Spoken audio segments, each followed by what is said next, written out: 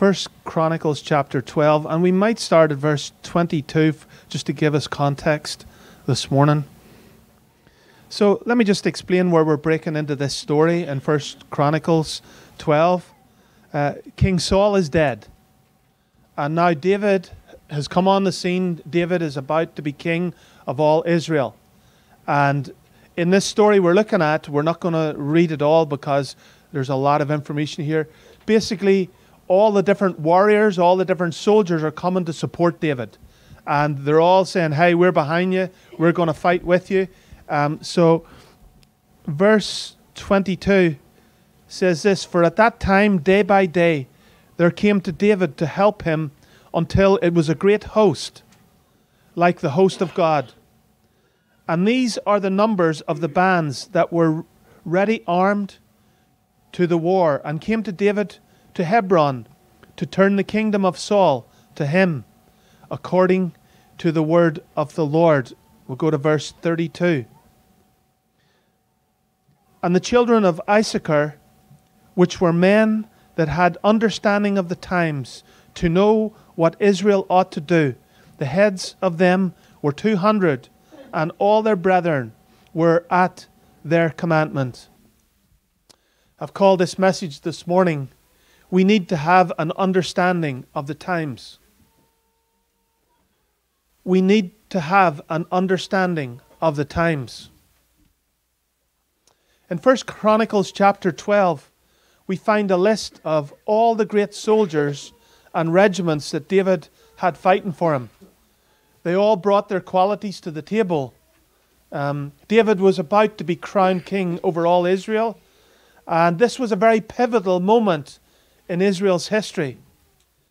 It's here that the children of Issachar stepped forward, and it says that they had understanding of the times to know what Israel ought to do. Basically, they knew what was happening in Israel, what needed to be done, and how to do it. Oh, that we would have people like that in our days. Amen? Amen. People that knew they had understanding of the times, and they knew what had to happen. We live in a day where many think they understand the day they live in, but they do not. In fact, there's many others that just don't care. They seem to get caught just in the flow of things, and they miss, or they're just oblivious to the day that they're living in. But there's many others think that they know what is coming, but they don't. Only God knows what's approaching. Amen? We can guess, we can speculate, we can even guess what's going to happen in the Ukraine. You talk to people, everybody's got their opinion how it's going to end.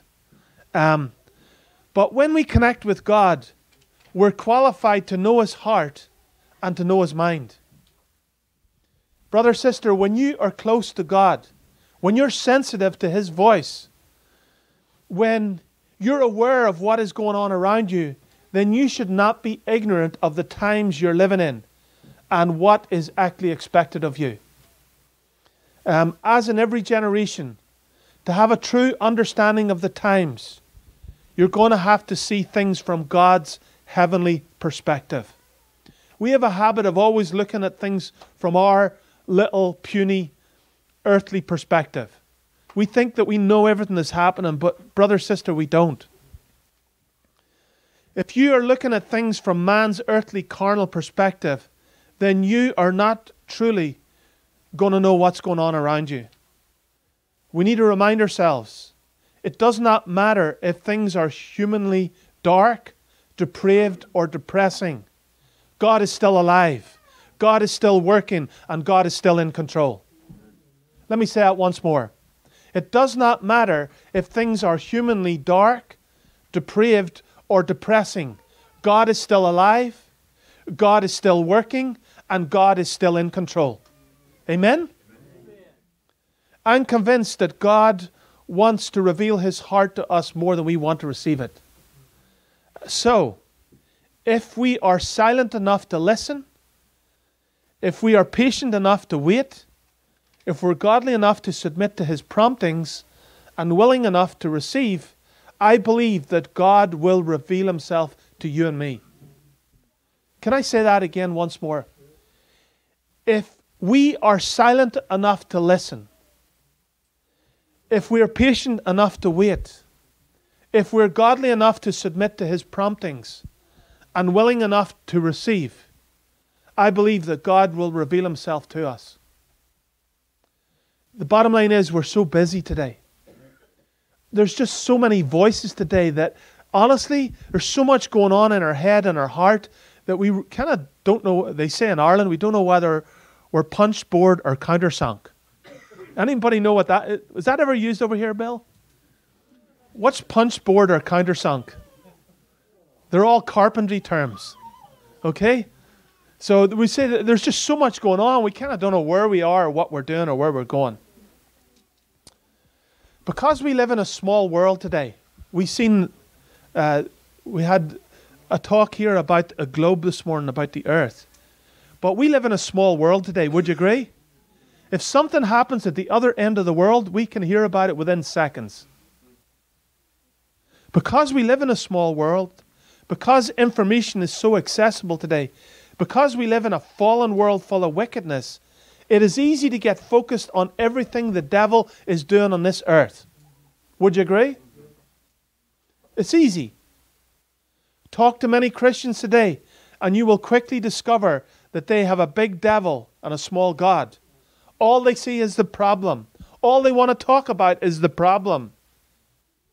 The question we need to ask is this: regardless of how dark it is, what should the believer be looking for and looking at in these days? What should we be looking for? What should the watchman be looking for? Well, I've got 6 answers, and if you're writing notes this morning, I would encourage you to write these 6 things down. What should we be looking for? First thing is, where is God?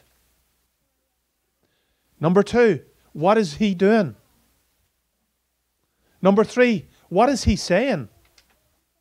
Number 4, what is He looking from me? Number 5, what is He looking from the church?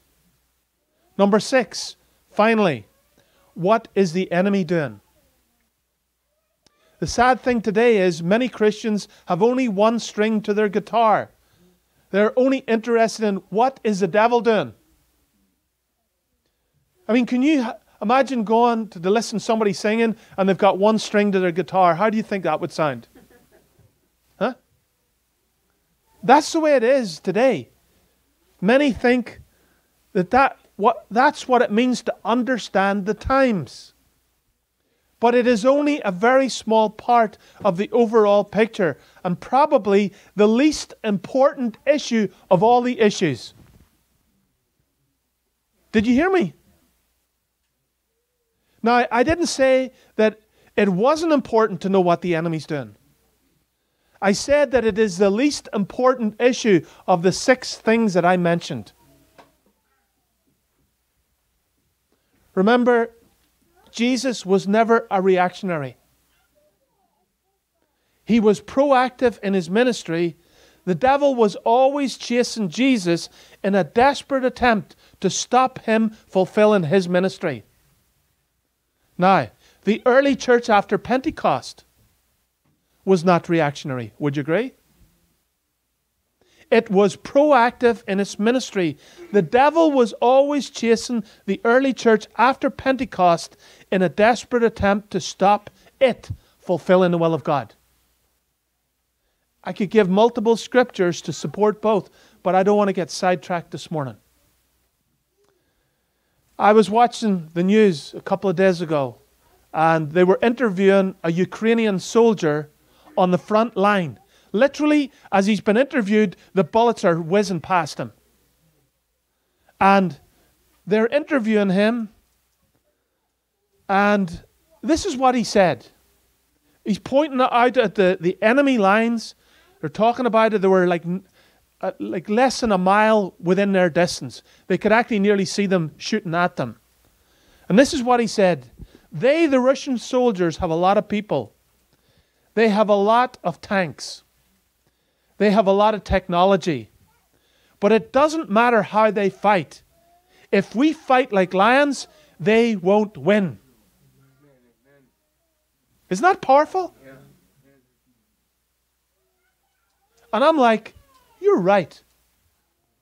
The reason why Putin will not win in Ukraine is because he's fighting a nation of people that are fighting for their livelihood, for their own territory, for their land. You'll never defeat that because you're going to have to kill 40 million people. There's women running about with anti-tank weapons. There's 16-year-old boys running about with anti-tank weapons. You can't stop that. I have fought in a terrorist war. If they fight like guerrillas, you can't defeat that. Because they can just rest for a few days and go quiet. People drop their guard.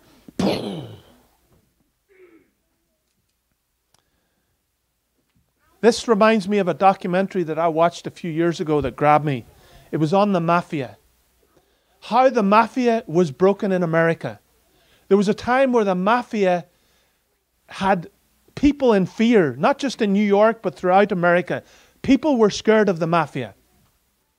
Well, they were interviewing one of the guys who was a cop who actually infiltrated the mafia. And he was one of the main men in bringing down the mafia. He infiltrated them and he was part of bringing them to their knees. And of course, everybody knows the mafia was a ruthless group. And if you were disloyal to the mafia, you were wasted. You were gone. So he was asked by the reporter, were you not scared? Were you not scared knowing how the mafia, if you were outed in any way, how the mafia was going to deal with you? Were you not scared? And the guy smiled. He wasn't being arrogant. He just smiled. He said this, my father always taught me when I was in a tough spot to concentrate upon my weaponry and not that of the enemy.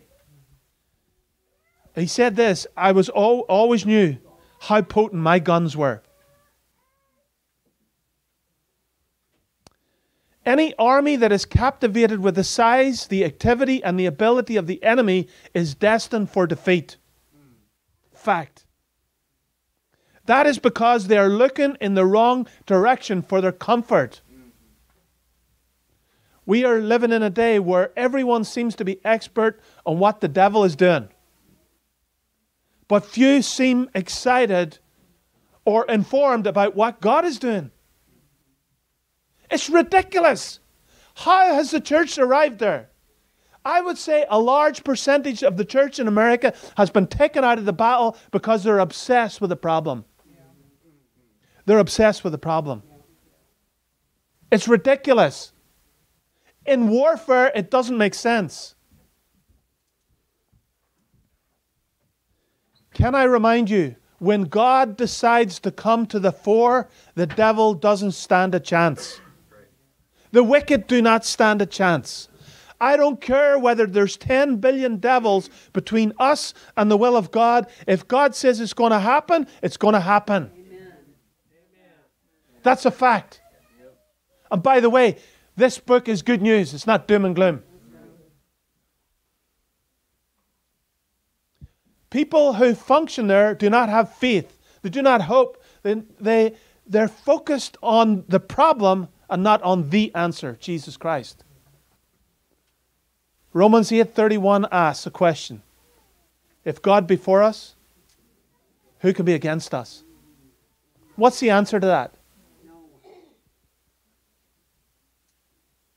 Sensitivity to God is an attitude of heart. It comes from an overwhelming desire to be close to Him, to please Him. And when you get close to Him, you have hope. Suddenly the devil starts to get smaller and smaller and smaller, and God becomes bigger and greater and mightier. Amen? The enemy starts to get smaller and smaller and smaller. Talk to David when he took on Goliath. Those who weren't getting it were shivering in the trenches, just going, oh, look at the size of Goliath. Look how strong he is. Look what he's doing. Look what he's saying. They were so fixated with the problem that they wouldn't even get out of the trenches.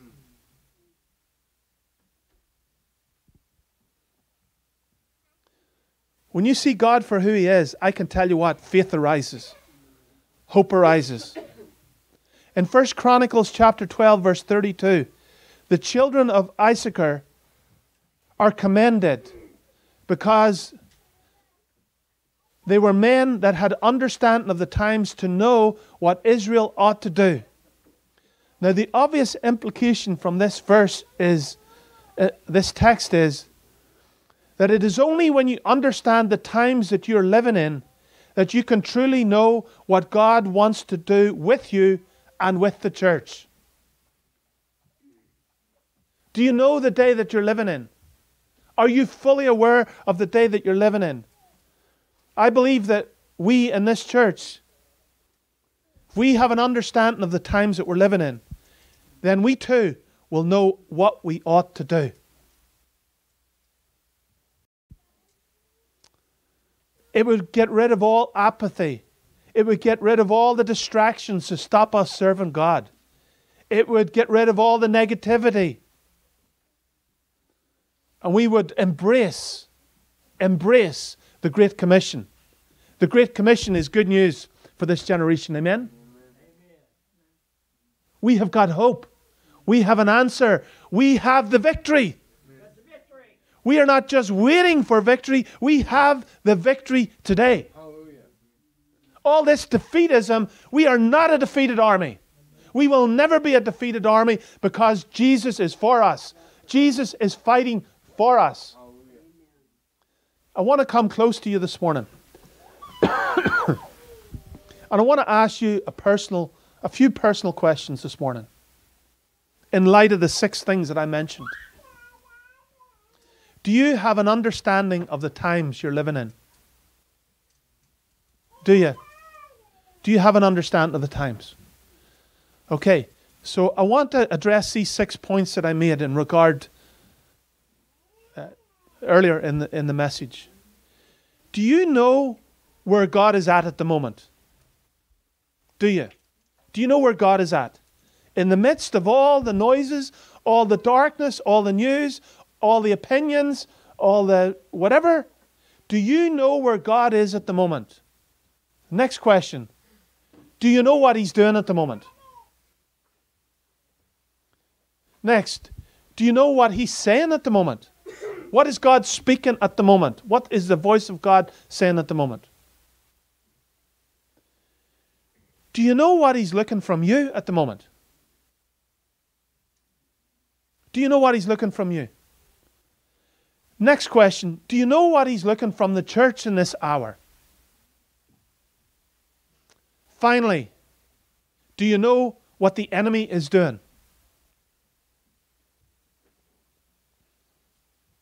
Jesus rebuked the Pharisees and the Sadducees back in the day who come to Him. They were trying to catch Him out.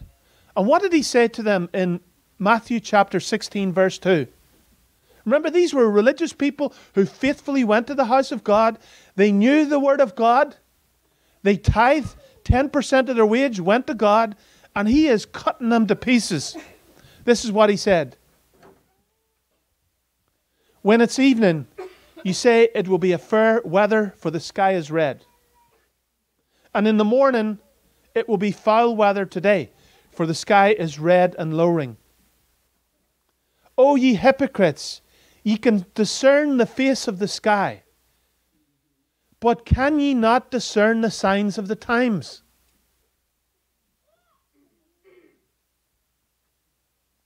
Their ignorance was inexcusable.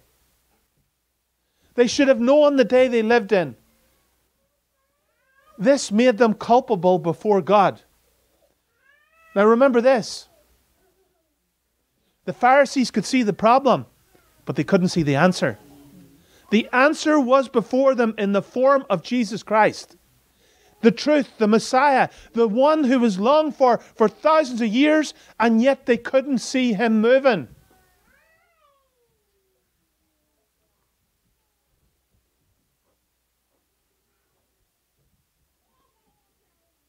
By the way, you can be an expert in the Word of God.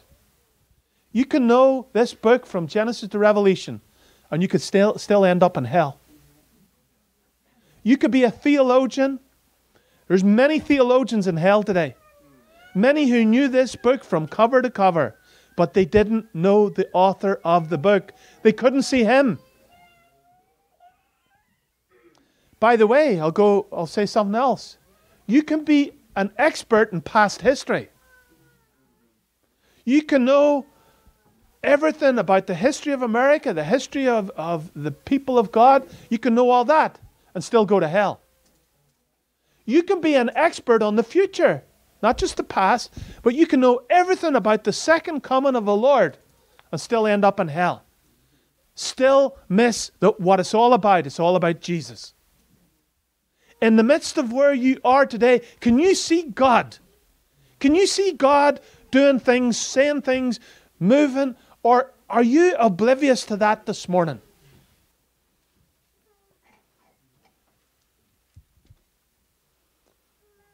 According to Scripture, it's not just smart to discern the times that we live in. We should be aware of the signs of the times. If you know this book, you will know the signs of the times. What are the signs of the times? The signs of the times are the pointers around us as to where we are in human history, what type of day we're living in, and where we are in regard to the coming of the Lord. Remember this, there's two focal points in history. The first coming of the Lord and the second coming of the Lord. We are somewhere in between.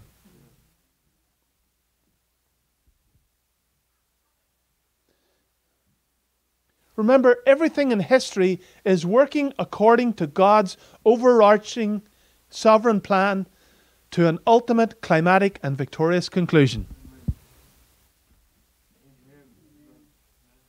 Did you hear what I said? Everything in history is working according to God's overarching sovereign plan to an ultimate climatic and victorious conclusion. It's all going to work out. Amen? If you want to be depressed, if you want to be discouraged, if you want to be a doom and gloom merchant, be that. But that's the opposite to what it is to be a New Testament Christian. We win. We are winning and we win. God's people have been winning for centuries. If we are spiritually sensitive, if we are biblically informed, then we should be able to identify the historic signs in this present age which are drawing us toward the glorious return of Jesus Christ. You should be seeing the signs of the times. Let me give you an illustration. How do we know springtime's coming?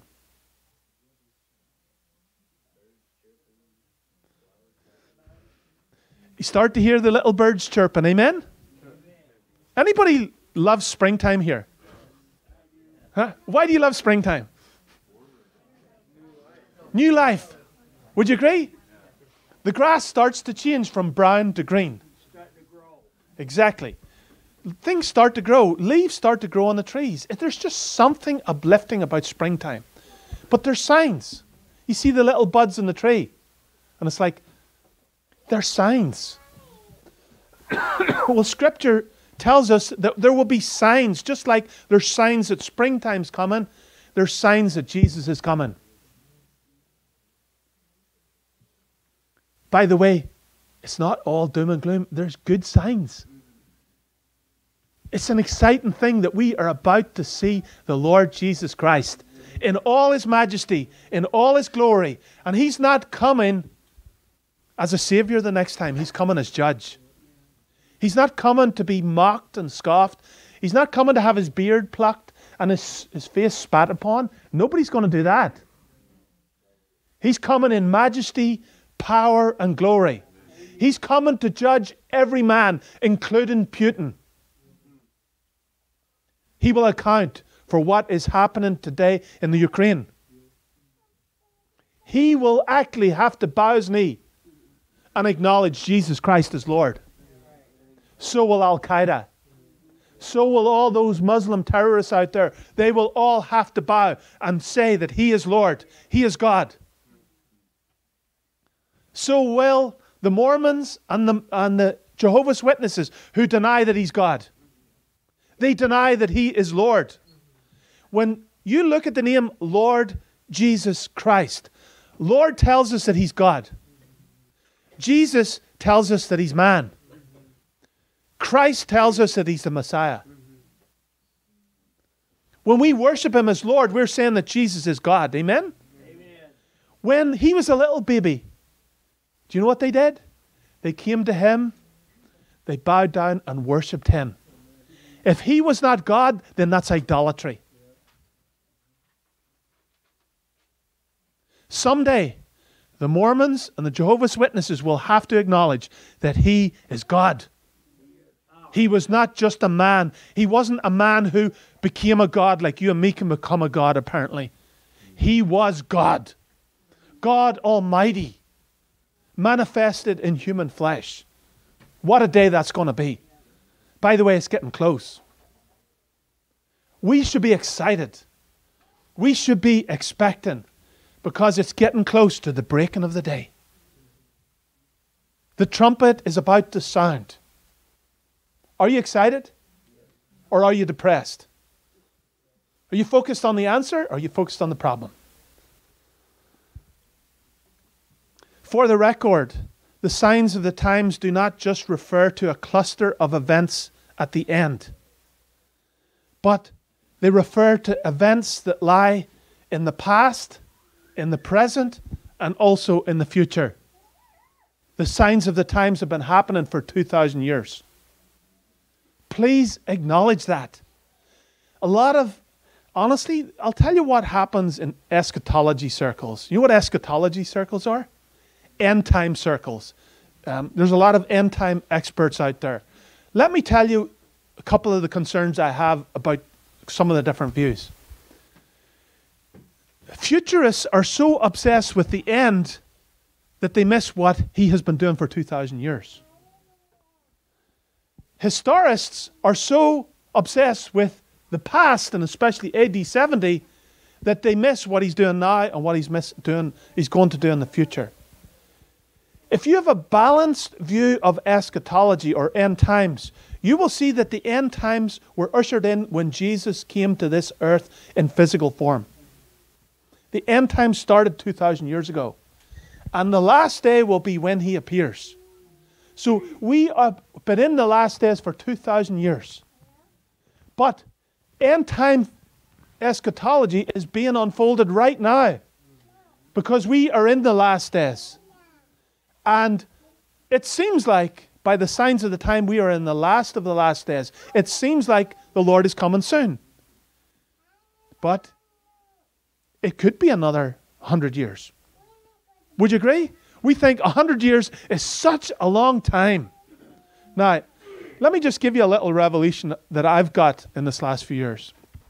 I used to think 100 was ancient, okay? Until I got to 50. And I used to say, okay, I got to 50 and I'm like, wow, this life is quick. It's just like a blink. And then I was watching TV one night. I was watching Gold Rush. I know Gary used to like Gold Rush. Okay. I was watching Gold Rush and the old guy there, I keep forgetting his name, the old grandpa. I don't know if anybody remembers his name. Parker Schnobbel's grandpa. He was like 94 and he was still gold mining. And I'm like, Jen said one night, hey, he's really old, isn't he, for what he's doing? And I'm like, okay, at that time I was 50. Now I'm 56 and like I'm really going the other way.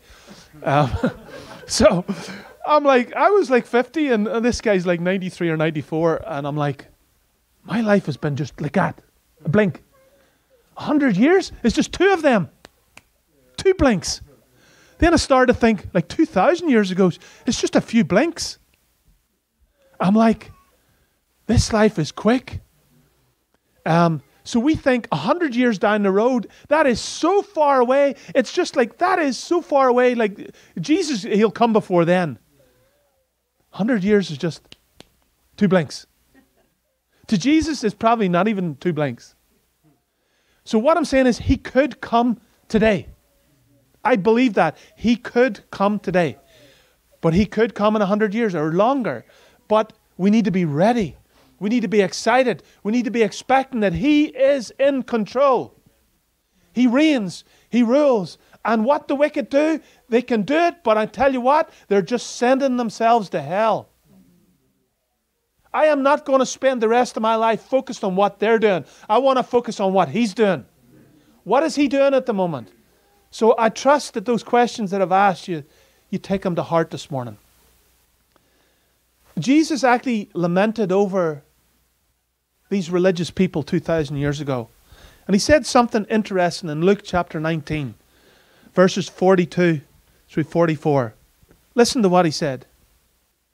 If you had known, even thou, at least in this thy day, your day, the things which belong unto thy peace, but now they are hid from your eyes.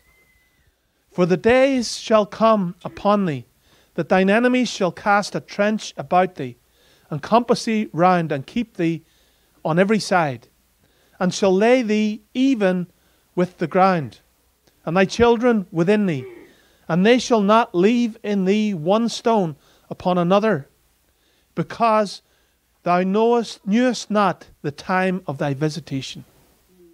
The time. They didn't know the signs of the times. Jesus was there. Jesus was moving. Jesus was speaking, but they weren't interested. They were more interested in destroying Jesus, destroying the disciples. They couldn't get it. They didn't see the move of God. Can you see the move of God today?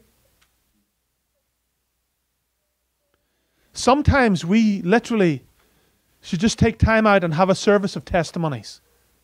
Start row after row where people were 15 years ago, 20 years ago, 5 years ago. And I can tell you what, God has been moving in our midst. God has been changing lives. People come into this church broken, lost, abandoned, hurt, rejected, and today they're wonderfully, wonderfully saved. And they're not only saved, but they're serving the Lord. They're serving the Lord. That's what it's all about. That's what it's all about. Today, what is He doing in our midst? Christian, you have a very, very small window to put the ball in the net. You have a small window. Jesus said it's your day. He said thy day. It says thy day in the King James. Basically, you didn't know this was your day. This is what you're going to account for today.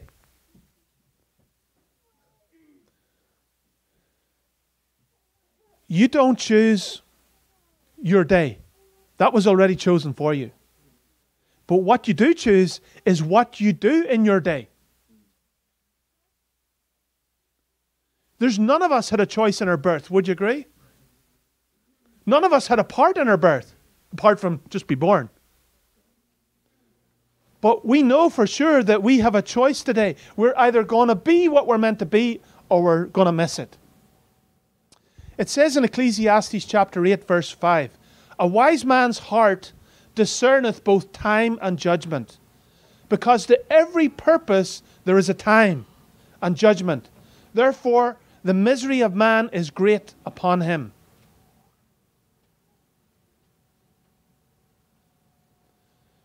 As I come to a close, I want to say this. I believe God lets or permits wicked things to happen around us, and even distracting things to happen around us, in order to reveal to us who we are and who others are around us. Would you agree? He's got a plan. Everything around us is happening for a reason.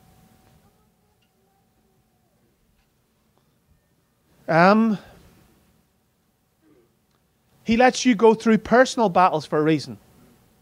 He lets us, the people of God, go through collective battles for a reason.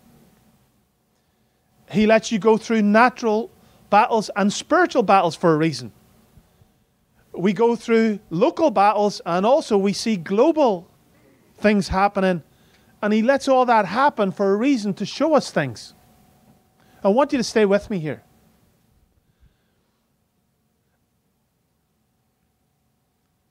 I believe the last election was a case in point for America.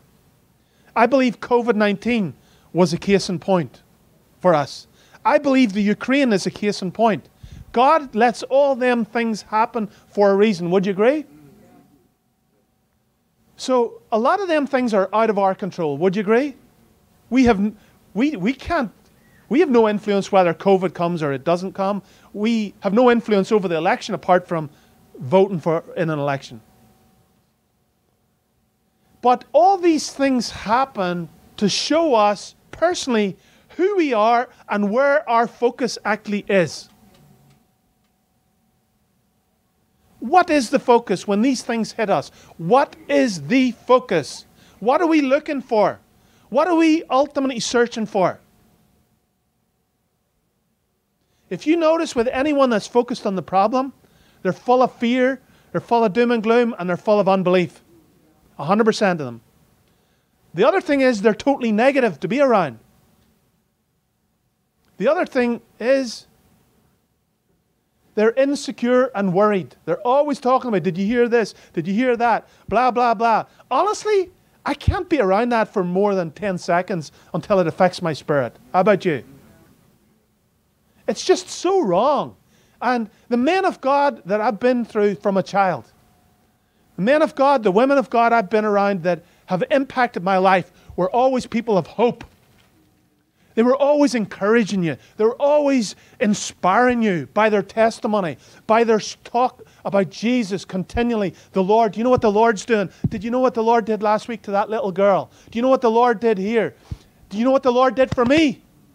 That was their conversation. They would share their story, and before you knew, you were fired up. If God can do it for him, God can do it for me. They inspired me. We're not talking about positive thinking here. We're talking about faith. Faith is a very positive thing. Amen? Amen. It brings life. It's very contagious. Faith touches one person. Faith touches another. Faith touches another. Before you know it, people around you are fired up. Let's take the enemy head on. But you don't know what the devil's doing. Who cares about the devil? He's a loser. He's a liar. He's a defeated foe. Amen? He's under our feet. He's not over our head. I want to say where your focus is will determine your thinking, your mental state, and also your feelings. You're either going to get up in the morning with a skip in your steps saying, He is in control. Lord, what have you got for me today? The devil should be running from you, brother, sister. I can tell you the devil was worried about Jesus.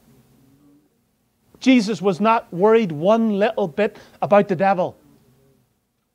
And as you look at the church after Pentecost, do you think they were worried about the devil?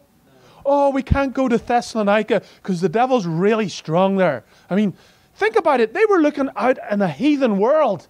Every city was nearly 100% heathen. Oh, we can't go to Philippi. I heard that the heathens there are really passionate. You know, they're really strong in what they do. Do you think the disciples worried about that? What was their focus? What was their confidence?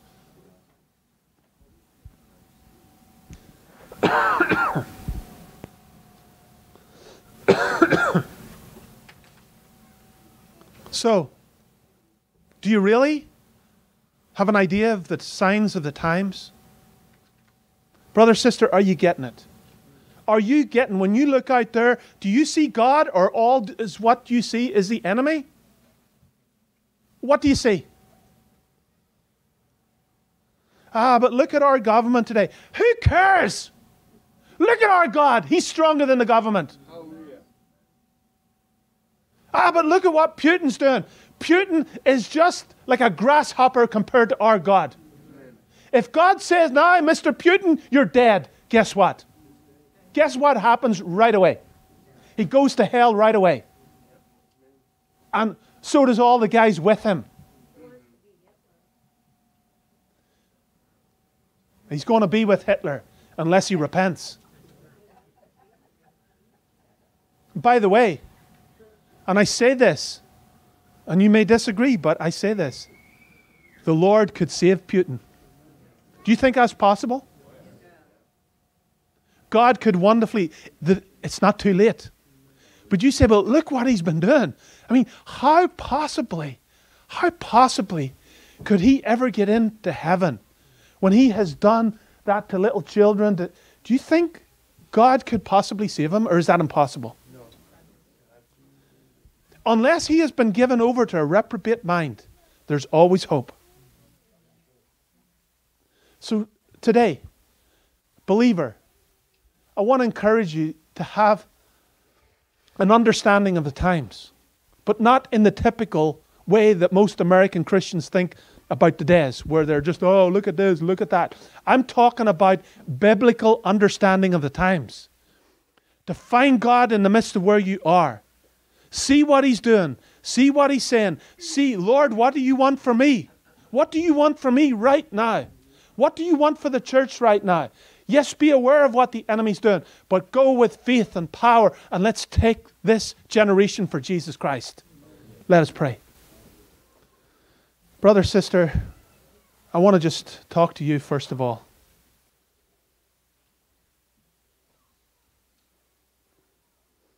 What's your focus? What has been your focus? What is your focus? What is going to be your focus between now and seeing Jesus? Because I can tell you what, you can disagree with me all you want, and that's fine, but I'm sharing the word of God. I'm telling you what God's servants were. I'm telling you who Jesus was. I'm telling you that he's still alive. He's still moving. He's still working. All I want to know is, where is he and what's he doing and what's he saying? What's he got for me? What's he got for the church? We need to know what the enemy's doing, but I am not going to make that the focus, and this is not going to be the focus of this church. And you have the right, if somebody wants to take you there, say, I'm not going there. I'm not interested in that. Most of us know what way this country is. But that is not the focus. The focus of this church is Jesus Christ. If you don't like that, find another church. I'm serious. Find another church that wants to be all about the problem. But I'm not going there. That's not who we are. This church is all about the victory, the power of the gospel of Jesus Christ. The church is a militant, victorious church taking the kingdom of darkness. Christian, be honest with yourself.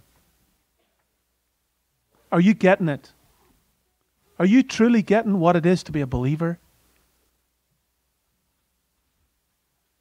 Where are you spiritually? I can tell you, if you're focused on the problem, you're backslidden. You just admit it. You're backslidden. You need to repent. You need to get back to the Lord, and you need to say, God, forgive me that I have taken my eyes off you. Just like what happened to Peter when he took his eyes off Jesus? What happened to Peter? What happens to you when you take your eyes off Jesus? You are used to no man or beast. You're just, nobody's saved around you. Nobody's uplifted. Nobody's inspired. It's all hopeless, and nobody wants to be around that. Honestly, you need to have your head examined if you want to be listening that day upon day upon day upon day. See, a diet of that, that'll kill your spirit. It'll kill you. And I say to everyone here who's on social media, I said, be careful what you spend the percentage of your day focused upon. It is okay to look at the news and to see what's happening throughout the world. I'm not talking about that. It's good to identify, but that's only a small part of the picture. Identify that and say, then, Lord, what is my part? What is my part to make a difference? On social media, are you presenting people hope, direction? When you go into the workplace, Monday morning, people's going to be talking about Ukraine. You know that. But do you then turn the conversation a little bit higher to something heavenly? Do you give them hope, or do you just nod the head, yeah, it's not terrible? Where are you, brother? Where are you, sister, spiritually? Are you just going through the motions? Are you playing church? Or are you getting the days that you're living in? Because once you know the times, then you can be part of the answer. Amen? Let us pray. Lord, like the children of Issachar had an understanding of the times, I pray that this church would have an understanding of the times. Lord, it's a great day to be alive. We are so blessed to live in this day. And Lord, I thank you for allowing this church to be birthed in this day. I thank you for letting us have a church on this reservation, oh God. I thank you, Lord, for the light that is shining. I thank you for the lives that have been changed, that are being changed, and will be changed. Lord, we give you the glory for every salvation, every restoration of a marriage, every backslider that has come home, every healing, every person that has been saved from a serious accident. Lord, for every family that has been kept together, we give you glory. We can see the workings of your hand in every row in this church. We give you thanks for what you're doing in this day. We thank you for the opportunity that you are, Lord, if you don't come before it, that we're going to have church tonight in Decatur. We thank you for an open door, for being able to meet. Lord, there's people would dearly love this Sunday to be able to go to church, but they can't. Maybe their church is obliterated. Maybe if they went to church, they would be arrested and thrown in prison for 15 years. And yet we have the liberty and freedom tonight to go to the house of God. Lord, forgive us for any apathy or just laziness that we would not want to be engaged on the Great Commission. Lord, thank you for your word. Thank you for your truth. Lord, we focus on you, and we will always focus on you because we know there's no plan B. Lord, help us, inspire us, encourage us. In Jesus' precious name, amen.